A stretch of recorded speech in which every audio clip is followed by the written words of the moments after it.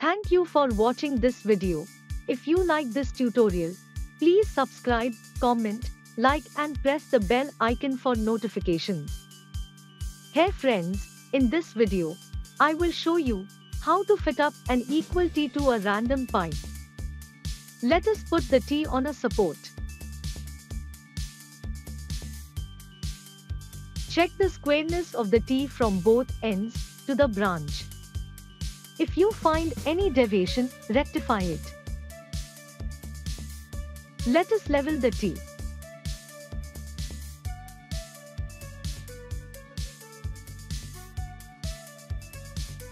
Hold the spirit level vertical on the side of the T firmly and mark half diameter on the top face as shown in the view.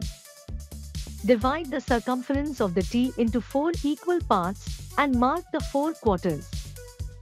Don't think if this circumference division is necessary for this fit up. This marking will help you for the adjacent parts fit up. Let us prepare the pipe now. Put the pipe on adjustable stands and maintain the level. Now, tack welds 4 numbers jack bolts 90 degrees apart at the end of the pipe as shown. Some of you might think, why I don't recommend a pipe clamp instead of the jack bolts? The reason is, the pipe clamps are highly suitable for pipe-to-pipe fitting.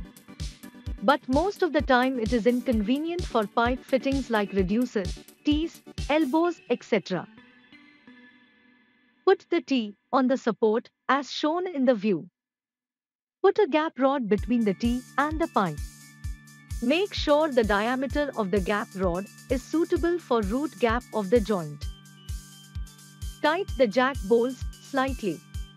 Maintain the level of the branch side according to the level of the pipe.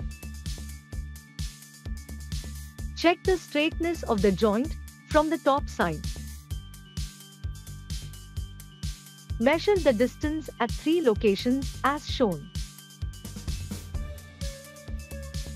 Check if there is any overlap inside the joint. Tack weld the joint minimum at 4 quarters. Now, remove the jack bolts and the gap rod.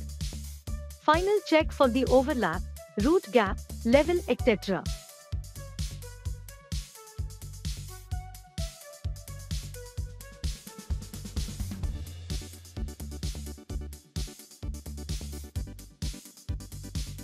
Thank you for watching this video. If you like this tutorial, please subscribe, comment, like and press the bell icon for notifications.